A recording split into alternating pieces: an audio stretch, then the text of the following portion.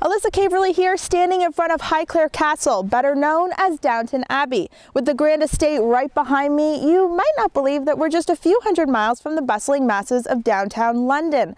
The fictional home of Lord and Lady Grantham, this castle's beauty and elegance are very real. Join me as I take you inside the real Downton Abbey and to some nearby attractions inspired by the Victorian drama. Built in the late 18th century, Highclere Castle is home to the Carnarvons. On the outside, it's the epitome of an English estate. Above the stairs, it looks more like a cathedral than a home with 50-foot ceilings. The dusting alone would make me think twice about living here. Highclere is open to the public and a must-stop for the show's fans. With the help of a guide, you can see the above-stair world of Downton Abbey's aristocratic Crawley family. Highclere's own aristocratic family manages the filming and tours. The power of television for marketing is extraordinary, and we're terribly lucky in a really difficult economic time to have people wanting to visit here. So fantastic. That's the first point.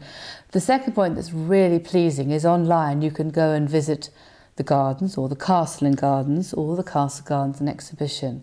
And I'd have thought 80% of the visitors opt to see the Egyptian exhibition as well. So they're buying into the Highclere side, which is very nice, because I'm proud of what Downton Abbey have achieved, and I'm proud of Highclere. Be sure to take a look at rooms made famous by the series, including the bedroom where the handsome Turkish diplomat Mr. Pamuk suffers a premature and suspicious death.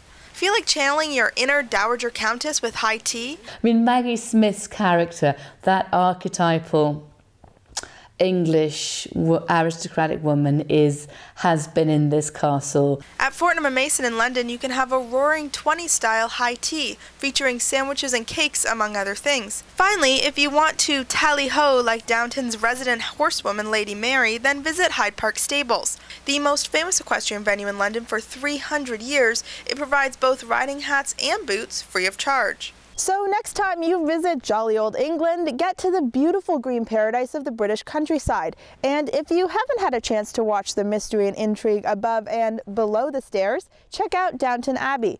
Believe me, once you see it, you'll be eager to drink tea and live like the Dowager Countess too.